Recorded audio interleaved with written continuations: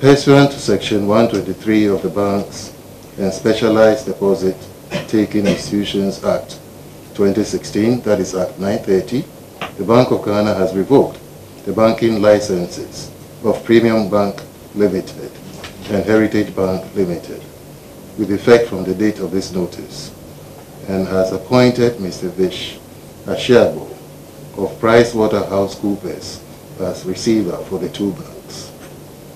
Complete details of the basis on which the licenses of the two banks have been revoked will be attached to this press release.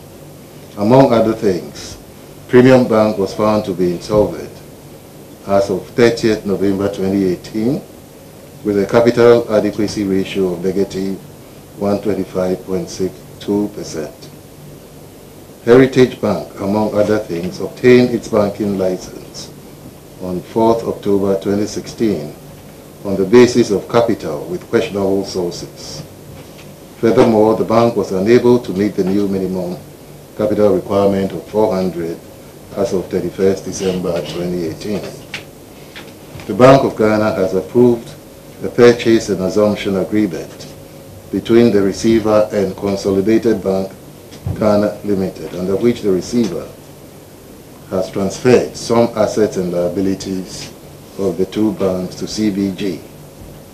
All deposits, current, savings, fixed deposit accounts of the two banks have been transferred to Consolidated Bank with effect from the date of this notice.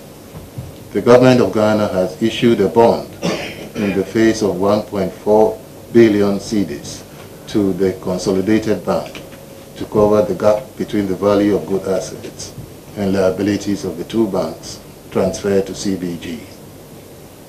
Let me assure depositors of the two banks that their deposits are safe and customers will have full access to their funds.